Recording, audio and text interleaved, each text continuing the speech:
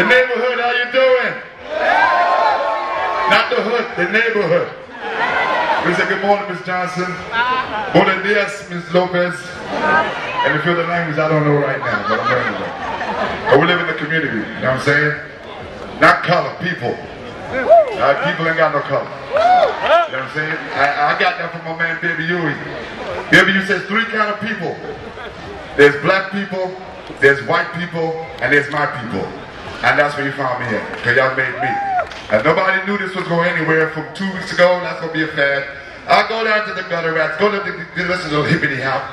And we heard all of that. And we're still catching hell with it, or we're misusing it. It started giving people a life, money, job, but at the same time too, it didn't come back to the kids. The kids is the one that inspired me. And hip-hop belonged to the kids. And they've been denied getting it. Speak on that. You know, out here, make it rain in the strip club. Let it drizzle in the daycare center. Go ahead. Okay? At least. Let it rain in there sometime. You know, we are our own charter school. We are our own charter school. Everybody's above somebody what we do.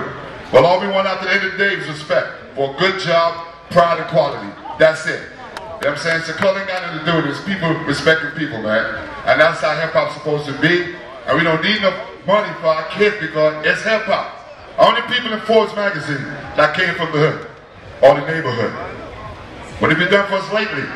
Trayvon Martin got shot. Yes, I know. I heard it. It's very devastating.